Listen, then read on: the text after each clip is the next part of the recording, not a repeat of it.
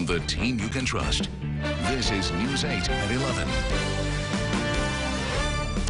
One man is dead following a double stabbing that took place in Rochester last night. Police responded to Bragdon Place around 7:30. They found 24-year-old David Oquendo with a stab wound to his upper torso. Oquendo was later pronounced dead. A second call took police to St. Paul near the RTS Transit Center. 28-year-old Neville Brown was found with a stab wound as well. Brown was taken to Strong with non-life-threatening injuries and has since been released. Police have arrested 34-year-old Black Jules for the stabbings.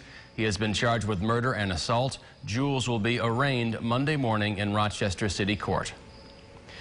Today, those stabbings are just the latest in violent crimes that have taken place near the RTS Transit Center.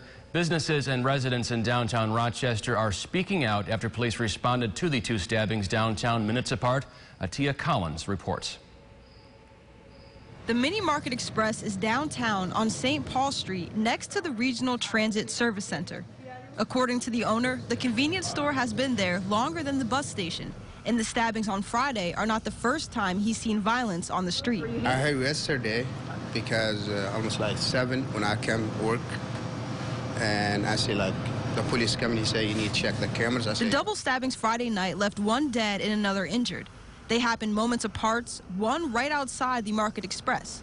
Those who frequent the area say it's busy. Yeah, I mean, I come down here a lot. Usually, you know, people like hustle, do this or do that, you know what I mean? People get cigarettes, do this and that. Well, it always a lot of people on dope, like Monday through Friday. For the owner of the Market Express, it's a matter of security. Yeah, when it's police here, always break the law. It's good, you know, not hanging around for people. According to Rochester Police Data Portal, there have been over 20 violent incidents in that area since 2011. In the newsroom, Atia Collins, back to you, Christian.